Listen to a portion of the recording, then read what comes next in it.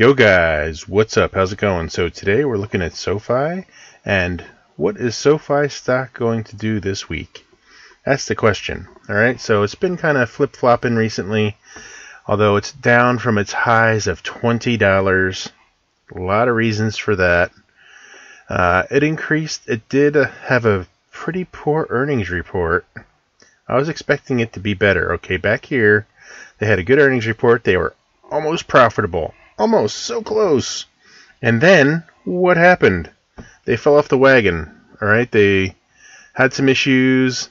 They did get their banking charter. They've been really focusing on trying to get that banking charter up and running.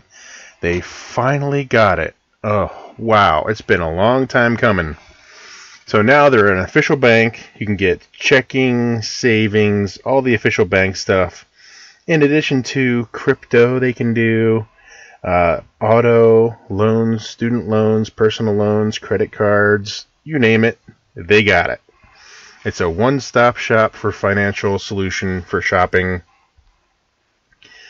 It's crazy awesome. Okay, that's all I have to say. I've been using SOFI for a while. If you guys been following my videos, I've been redeeming my points for free crypto.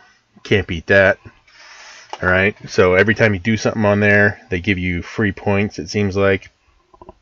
Go check out my other SOFI videos and be sure to subscribe, smash the like button. But you can see there's been a lot of activity. It was like nothing, and bam! Lots of activity. It's like, okay, what happened right around this time frame? And it made the stock drop like crazy. Well, there was a SEC inquiry, some securities issues they had. So I think that's all behind them now. I think that's a done deal.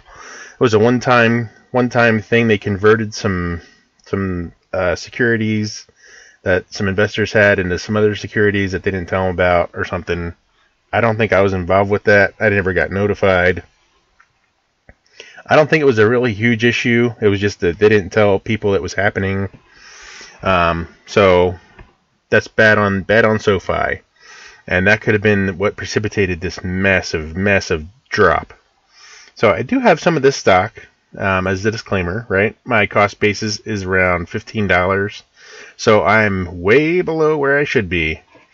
But got positive indicators last week that this stock is going up. Now I'm just missing the moving average. All right, once this moving average starts going up, it's going to be good. Now you can see we're way below the 200-day. So right here we had a death cross. That's bad for the stock. But what's good is it's recovered from this before, right? It's going down. We had a massive, if they had the 200-day moving average back here, it probably would have crossed over. And it kind of recovered, came back. Now it's going down again. So I think this is a really good buying opportunity. I'm going to be selling some cash cover puts in this next week. I'm going to be watching this indicator very closely and see what it tells me. But I think we're going higher. I think we could go as high as this ceiling here is about $13, maybe 15, as high as 15, but probably not any higher than that right now until we get some really good news and we can push through that 200-day moving average and that ceiling. So tell me what you guys think of SOFI. Go check them out. Really good online bank. I like them a lot. Be sure to subscribe. Thanks for watching.